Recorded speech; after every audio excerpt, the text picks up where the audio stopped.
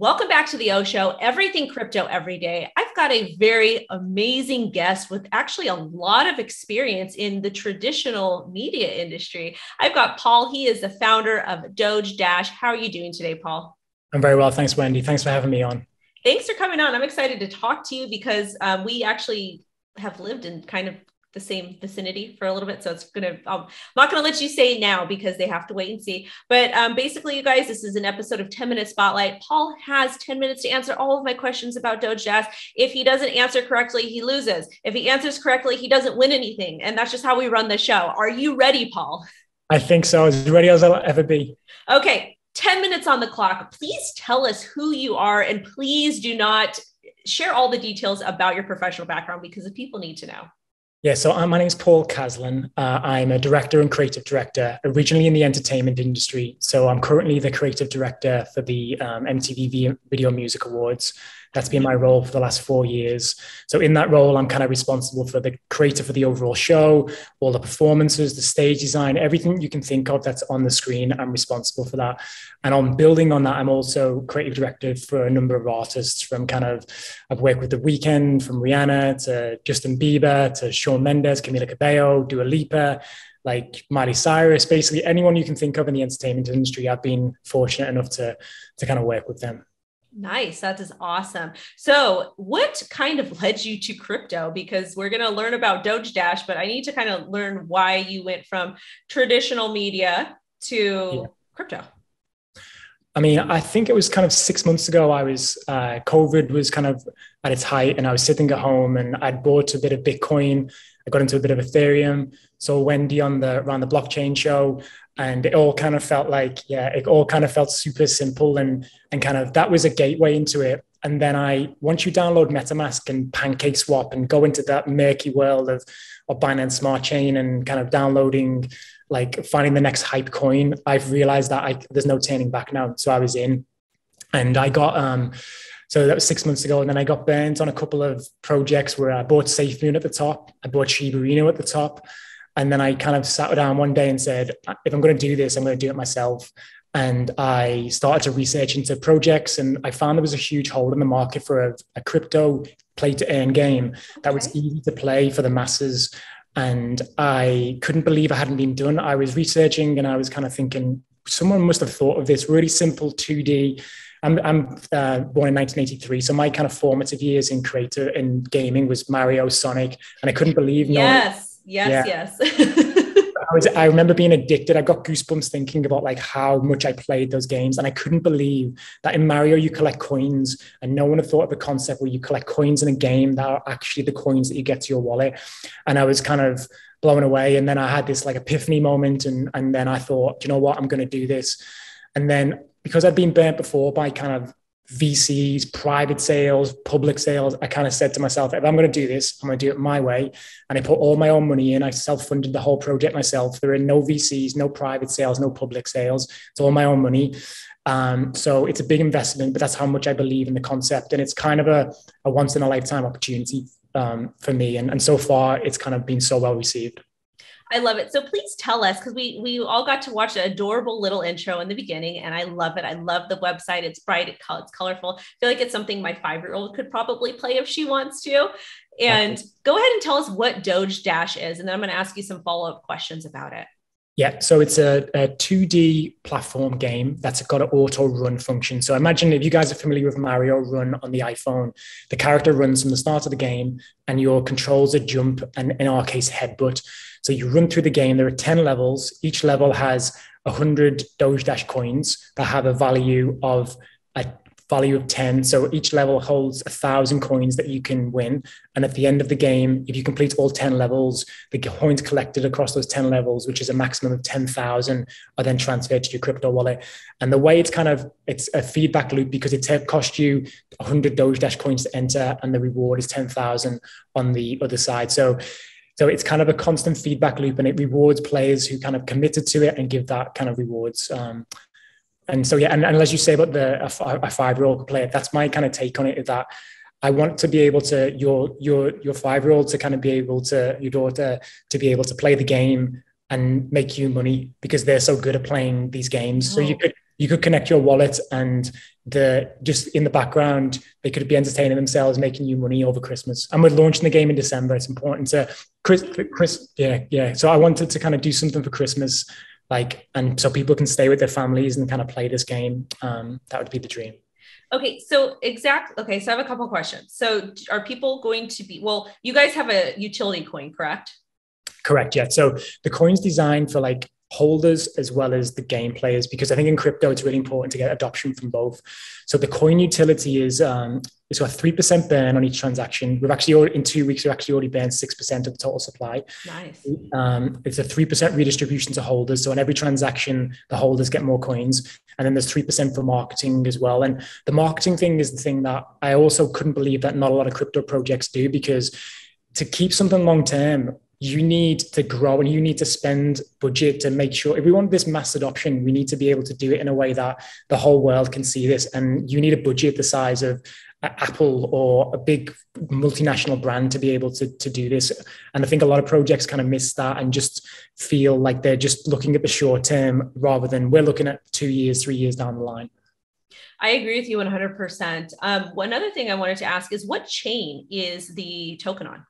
So we're on Binance Smart Chain. Again, that comes back to mass adoption. Mm-hmm. And it's tricky because I would have loved to have been on Ethereum, but it's too expensive. And I don't want our audience's wins to be kind of taken out by the gas fees. And if Ethereum gets to act together, it's kind of above my head. So Vitalik, if you're watching this, sort your stuff out, get it. And then we'll maybe bring Doge Dash to Ethereum. But at the moment, Binance, and then maybe into other chains if things go the way we're hoping. Got it. Question about that. So you are playing I'm playing Doge Dash, and my daughter takes my tablet and she's like, Mom, I'm going to beat you. So she takes my tablet. She's 5. She plays. She wins all of these Doge Dash coins. How, do you guys have a wallet that's built in, or, do I have to connect my MetaMask? How is that aspect going to work? So we're going to launch the web version first, and I'll have a wallet connect feature. Again, I wanted to have as few load screens as possible. One of the other problems I have with games is you download them and then you're pressing skip for 5 minutes before you even get to the good stuff. So we're going to have a load screen. It's then going to say the logo of the game, connect wallet. Once you've connected your MetaMask or Trust wallet, and you've got coins in your wallet, you'll need 100 Doge Dash coins to enter each run. Then you will be in the game. And then the win at the end will just be a claim button. So at the end of the game, it will say claim coins, and whatever you've claimed, whenever you've won in the run, you'll then be able to claim. But there is a small catch, is that you only get to claim those coins if you complete the game. So if you get to level 9 and you lose your life, you have to unfortunately go back to the start and play from the start again. Oh no, that's giving me early Sega Genesis vibes. Exactly. Because I think the kids these days, they're kind of spoiled with unlimited lives. And back in when we were playing games, I always remember that your 3 lives or your 1 life that you had was so precious. Yes. And I want to kind of go back to those days. And then you're in the middle of the game, you won all these tokens, and then Mom calls for dinner and you have to go to dinner and you have to shut it off. And it was the end of the world. And I'm like, yeah, there was no save. There was no save function. You're totally right. Actually, was there a save function in Sonic? There wasn't. Not in Sonic. Oh, brutal. Terrible. So, yeah. All right. Let's. Okay. All right. So we talked about the utility of the coin. We talked about crypto gaming made easy. But I want to know, because I was looking at the roadmap. You guys have NFTs coming. So talk to me a little bit about how NFTs are going to impact Doge Dash and when we can expect those and how that whole sub ecosystem is going to work. Yeah, so NFTs have been a kind of thing.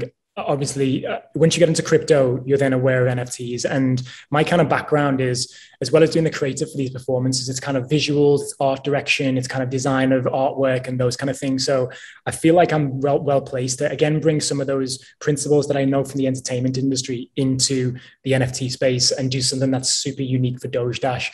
So we're going to be doing an NFT drop. We've got an incredible artist who's working on the NFTs at the moment.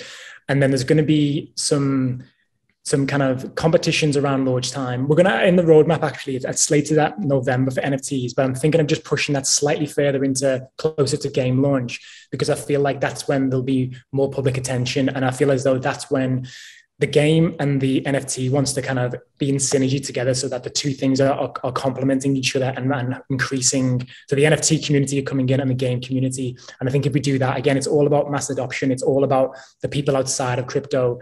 I don't want to get your 5-year-old daughter into crypto just yet. I think she needs maybe another 15 to 20 years. She's ready. She's already a Bitcoin holder. Wow. Okay. She's going to be rich.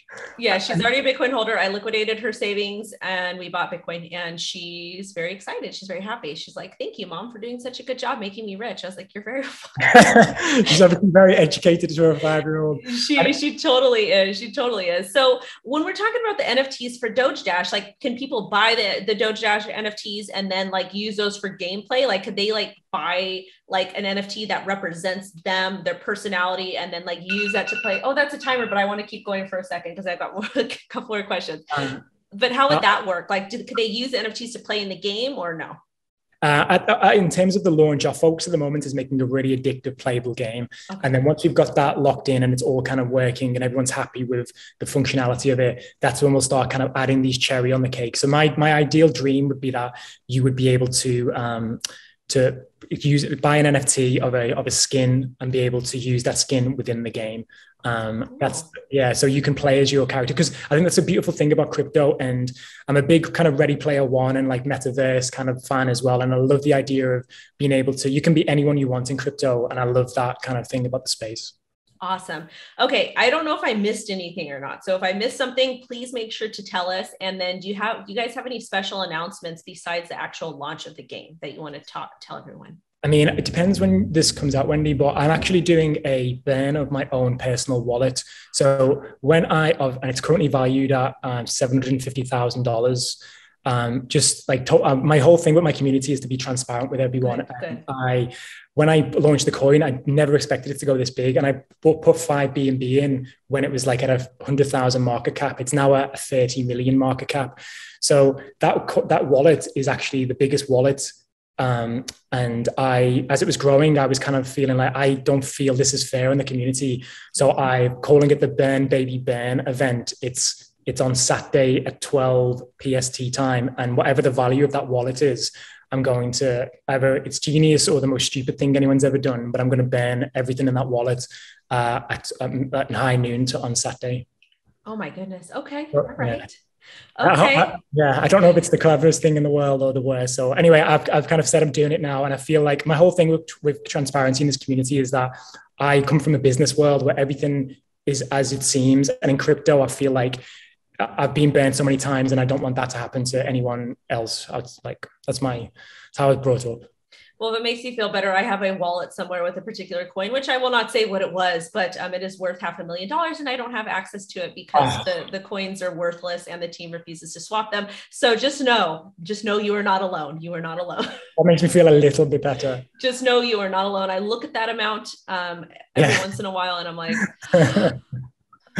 but just know that that's part of the game. That's part of crypto. And we do things and sometimes they pay off greatly. So you have no idea what this action will, what kind of opportunities it will provide later on. Yeah. And also just one last thing on that, because it's redistribution and a burn, the actual holders will get 3% of the whole transaction. So whether it's $1 million transaction by this time tomorrow, then they'll get 3% of that transaction. So everyone wins apart from me, but wow. I can... No, you are winning because you said you were going to do something. You're actually going to do it. And you have an obligation now to the community because you're the founder. So I think it is a very admirable thing you're doing. And I love it. I'm here for it. So thank you. Thank you, Wendy. And have a great rest of your day. Oh, wait, before we go, you guys, if you want to learn more about Doge Dash and anything that Paul is working on, the links will be down below. I like this project. I like this idea. I like the gameplay and I like that it's like really fun and bright and friendly. So again, Paul, thank you so much for coming on and good luck on your big burning tomorrow. Thank you, Wendy. And hopefully we can do this again closer to game launch and you can play the game because I know you're a gamer yourself. That would be so much fun. Okay. Thank you so much. Bye, everyone. Thanks, Wendy. Bye-bye now.